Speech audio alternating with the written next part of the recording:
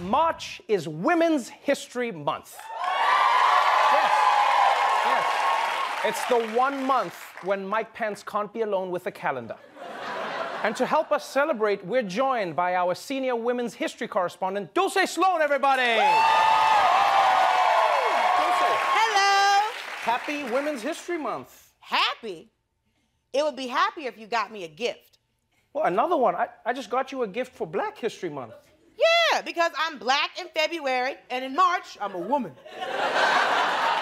Oh, no, but that's not fair. Okay, so then when do I get a gift? In April, because you're a fool.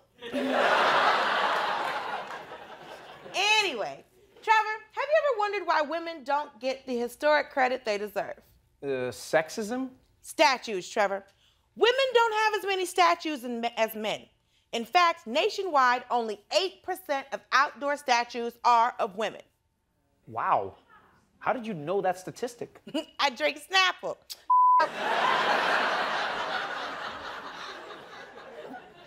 I read. What?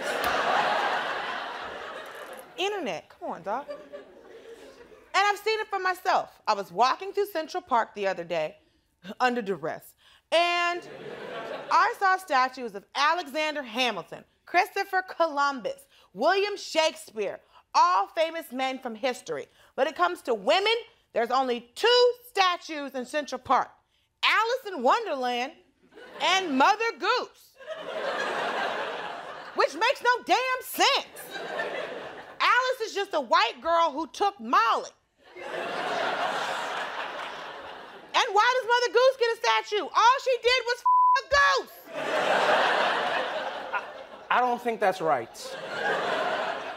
Fine, she made love to a goose. No, that's not... Okay, anyway, Dulce, I'm lost. How does having more statues help? Because, Trevor, statues help us remember history. When you walk past a statue and you're like, oh yeah, MLK did have a dream. Thomas Jefferson was a complicated individual. And when you don't honor women the same way you honor men, you're leaving them out of history. That's true. That's true. Well, at least women have the Statue of Liberty. That's one of the most famous statues in the world. That doesn't count. We need statues of real women, not some giant French bitch holding an ice cream.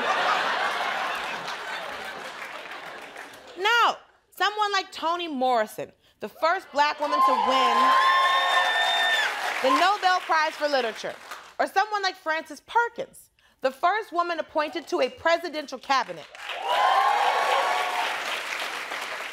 Or someone like Beyonce,